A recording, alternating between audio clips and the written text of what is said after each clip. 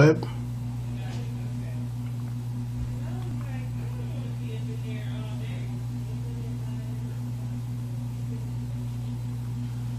Okay, when you first come in, it loads your home page. You have your back and your forward button on the top. Here you can select or close out tabs or add tabs.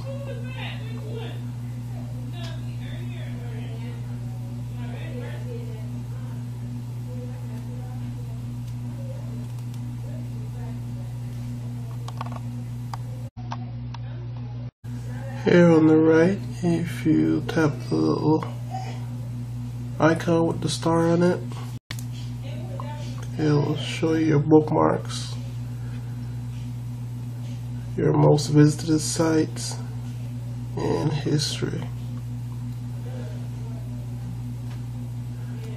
If you hit menu, you can add a bookmark. You could find something on a page, which is a text.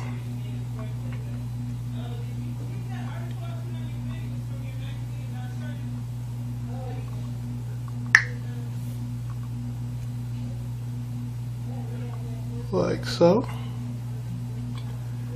You can look at your download manager.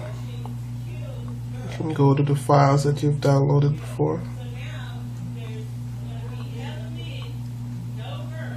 You can set the brightness, which is for the brightness only just for the browser.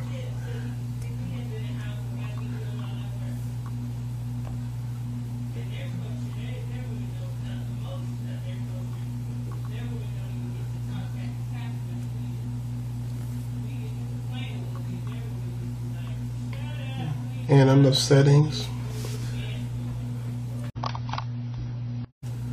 you can set the default zoom.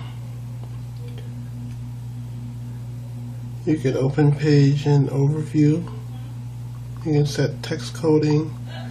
You can block pop-up windows, whether or not to load images on a website.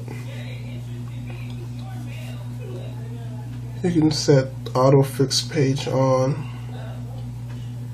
You can set how you want your view to be, whether landscape or portrait or landscape only. Enable script, plugins, and whether or not new Windows opens in the background. And here's where you set your home page. And storage is where you want images and cached information to be stored. You can clear cache history, whether or not to accept cookies.